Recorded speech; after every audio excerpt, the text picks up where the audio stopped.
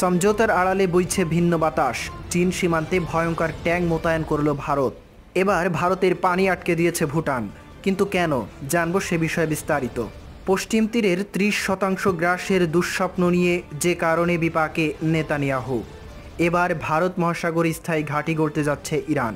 জানবো এই সম্পর্কে বিস্তারিত। শুনছিলেন শিরোনাম, এবার পুরো খবর। সমঝোতার আড়ালে বইছে ভিন্ন বাতাস। চীন সীমান্তে ভয়ঙ্কর ট্যাঙ্ক মোতায়েন করল ভারত।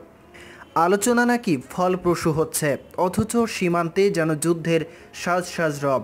প্রকৃত নিয়ন্ত্রণ রেখায় চীন যেখানে বাংকার বানাচ্ছে, ভারত সেখানে T-90 ভীম ট্যাঙ্ক মোতায়েন করেছে। এই ট্যাঙ্কের শক্তি বিশ্বের মধ্যে সবচেয়ে বেশি। চীনকে মোক্ষম জবাব দিতে এই ট্যাঙ্ক ভারতীয় সেনাকে শক্তি যোগাবে নিঃসন্দেহে। কি এই ভীম ট্যাঙ্ক? জানা গেছে স্থলযুদ্ধে ভারতের অন্যতম হাতিয়ার এই ট্যাঙ্ক। বায়োলজিক্যাল ও কেমিক্যাল অস্ত্র বহন করতে পারে ভীম।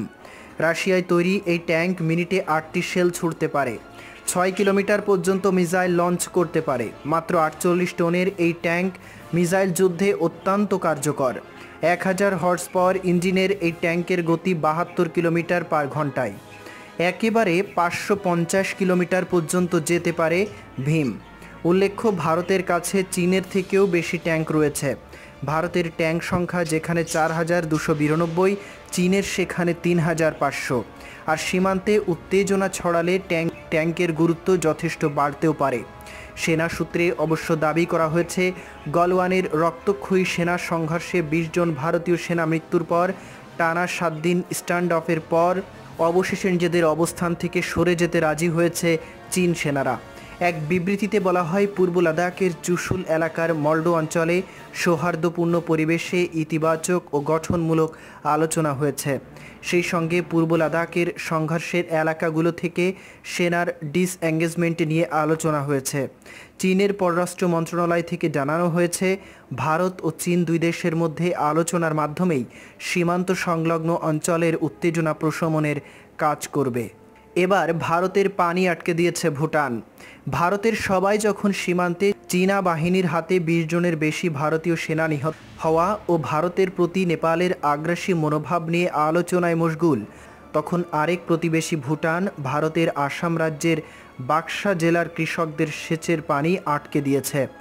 জেলার 26টি রাজস্ব গ্রামের প্রায় 6000 কৃষক তাদের ধান ক্ষেত্রে সেচ দেওয়ার জন্য ভুটানের কৃত্রিম নালা, যেগুলোকে স্থানীয় ভাষায় দং বলা হয়, এর পানি ব্যবহার করে।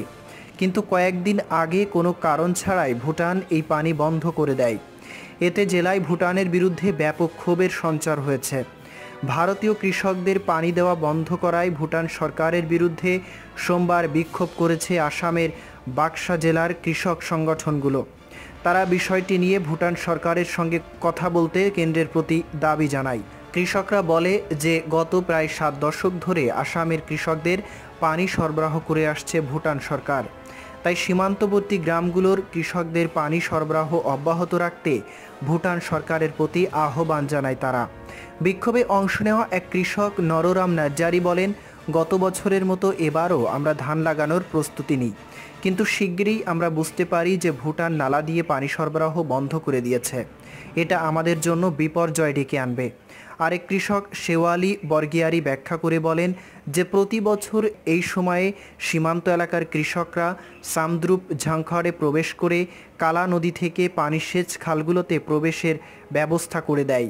কিন্তু এবার করোনা মহামারীর কারণে ভুটান সরকার খালে পানি আনার জন্য কোনো কৃষককে ভুটানে প্রবেশ করতে দিতে রাজি হয়নি।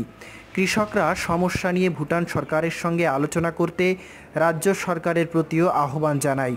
পাশাপাশিতে আগামীতেও কেউ যেন কৃষকদের জমিতে পানি আসা আটকাতে না পারে সেই ব্যবস্থা নিতে সরকারের কাছে দাবি জানানো হয়। পশ্চিম তীরের 30% গ্রাসের দুঃস্বপ্ন নিয়ে বিপাকে নেতানিয়াহু। পশ্চিম তীরের 30% অঞ্চলকে ইসরায়েলের ভূখণ্ড হিসেবে যুক্ত করায় ইসরায়েলি অপচেষ্টার বিরুদ্ধে আন্তর্জাতিক ও ঘরোয়া চাপ ক্রমেই বাড়ছে। গত এপ্রিল মাসে ইসরায়েলের লিকুদ দলের প্রধান নেতানিয়াহু ও নীল সাদা বা ব্লু হোয়াইট দলের প্রধান বেনি গান্তজ জোট সরকার গঠনের সময় পশ্চিম তীরের 30% অঞ্চলকে ইসরায়েলের অংশে পরিণত করার সিদ্ধান্ত নিয়েছিলেন। এই সিদ্ধান্ত বাস্তবায়নের 1 সপ্তাহ বাকি রয়েছে। এরই মধ্যে এই সিদ্ধান্তের বিরুদ্ধে ইসরায়েলি মন্ত্রিসভার উপর চাপ বেড়েছে। নেতানিয়াহু এপ্রিলের সিদ্ধান্ত অনুযায়ী 1 জুলাইয়ের মধ্যেই পশ্চিম তীরকে গ্রাস করার কাজ সম্পন্ন করতে চায়, কিন্তু বেনি গান্তজ এই পরিকল্পনা বাস্তবায়ন স্থগিত করার দাবি জানিয়ে বলেছে, তার এই দাবি মানা না হলে সংসদের নতুন নির্বাচন ডাকা হবে।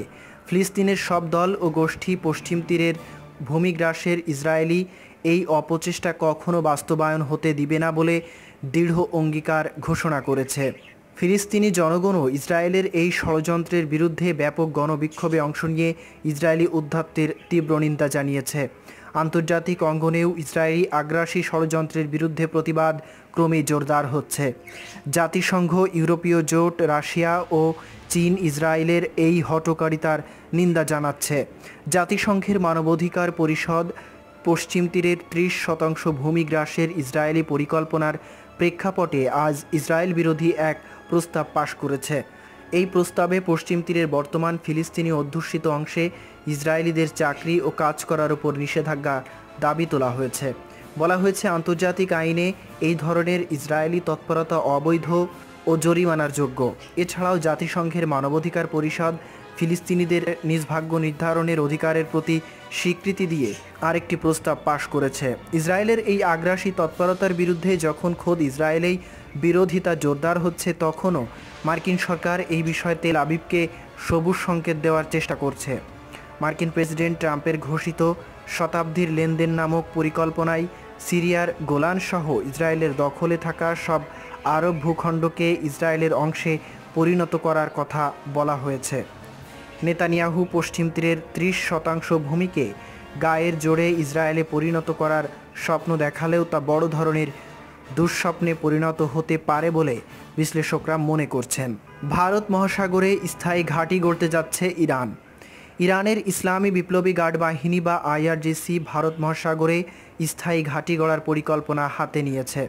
বিশ্বের বিভিন্ন মহাসাগরে ইরানের সামরিক বাহিনীর উপস্থিতি নিশ্চিত করার জন্য সর্বোচ্চ নেতা আয়াতুল্লাহ আলী উজমে খামেনির নির্দেশনা অনুযায়ী এই পরিকল্পনা হাতে নিয়েছে আইআরজিসি। ইরানের বার্তা সংস্থা ফার্স নিউজকে গত সোমবার বন্দর আব্বাস থেকে আইআরজিসির নৌবাহিনীর commander Real admiral Ali Reza Tangsiri জানান, সর্বোচ্চ নেতা আইআরজিসিকে ইরানের পানি সীমা থেকে দূরবর্তী সাগর মহাসাগরে উপস্থিতি নিশ্চিত করার দায়িত্ব দিয়েছেন। এরই অংশ হিসেবে ভারত মহাসাগরে একটি স্থায়ী ঘাঁটি করা হবে। ইরানের এই সেনা কমান্ডার জানান, ভারত মহাসাগরে ঘাঁটি গড়ার ক্ষেত্রে আইআরজিসি তার নিজস্ব সক্ষমতা ব্যবহার করবে। তিনি বলেন, আইআরজিসি তাদের স্থায়ী ঘাঁটি করার পরিকল্পনা নিয়ে এগিয়ে যাচ্ছে এবং চলতি বছরের শেষ নাগাদ ঘাঁটিটি চালু করা হবে। 2021 সালের মার্চ মাসে চলতি ফার্সি বছর শেষ হবে।